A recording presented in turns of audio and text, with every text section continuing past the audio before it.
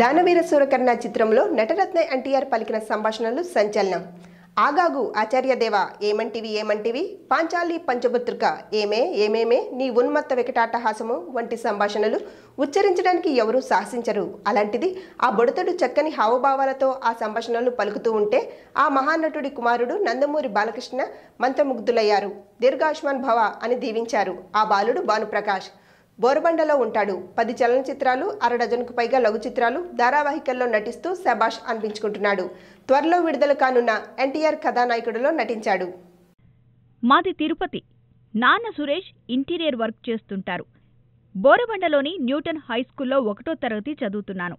మా నాన్నకు చిన్నప్పటి నుంచే నటుడు, దర్శకుడు కావాలని కోరికట. అది సాధ్యపడలేదు. ఆయన ఒక లఘు చిత్రాన్ని నిర్మించారు.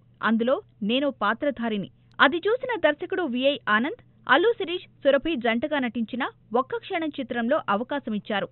ఆ తర్వాత మిస్టర్ మజ్ను, శంభో శంకర, పంతం వంటి సినిమాలు చేశా. బుల్లితెర విషయానికి వస్తే ఈటీవీలో ప్రసారమవుతున్న స్వర్ణ ఖడ్గం ధారావాహికలో నటిస్తున్నాను.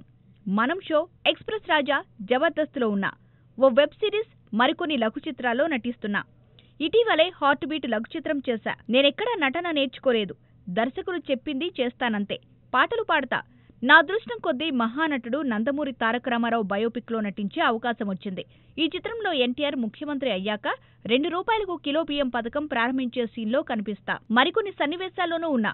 బాలకృష్ణ అంకుల్ నన్ను పిలిచి ఏమంటివి వంటి సంభాషణల్ని పలుమార్లు చెప్పించుకున్నారు. చిన్న వయసులో అద్భుత ప్రతిభ చూపుతున్నానని అభినందించారు. దర్శకులు క్రిష్ మెచ్చుకున్నారు. షూటింగ్లో ఉంటే పాఠశాల యాజమాన్యం పెద్ద మనసుతో అనుమతినిస్తుంది. షూటింగ్ స్పాట్లోనే చదువుకుంటూ ఉంటా.